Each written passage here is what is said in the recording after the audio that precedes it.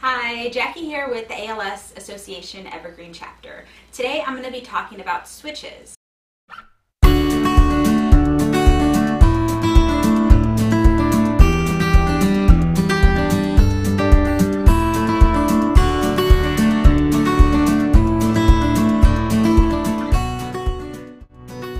Switches act as a medium allowing access into something that would normally be inaccessible due to physical limitations.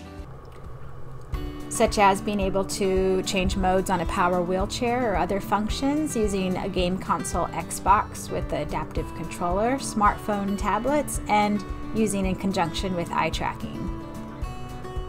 So we learned about call chimes in the last video. Call chimes are a great way to call for assistance, but what happens when that transceiver is too hard to press or too hard to reach for? That's when we look into using a switch.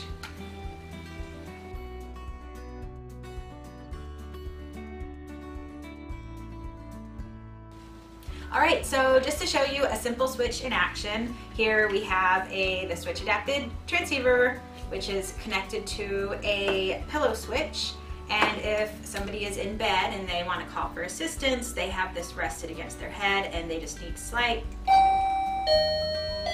movement to activate the alarm. Here in our loan locker at the Evergreen chapter, we have some of these to loan. This is a joystick switch. You can use hands or head. This is a Microlight switch similar to a twister switch. Very small pressure. Finger switch. Usually uses index finger or thumb as shown. And these gumballs are really versatile. Even knees moving left or right are even used. And a foot switch. And technology improves, so does switches. EMG muscle activation. So I know I threw a lot of switch information at you today, but at least you know they exist and you can share it with your healthcare provider if you want to find one that's right for you. Please press the like button if you found this video helpful, and subscribe if you want to see more on assistive technology. Thanks for watching and have a great day.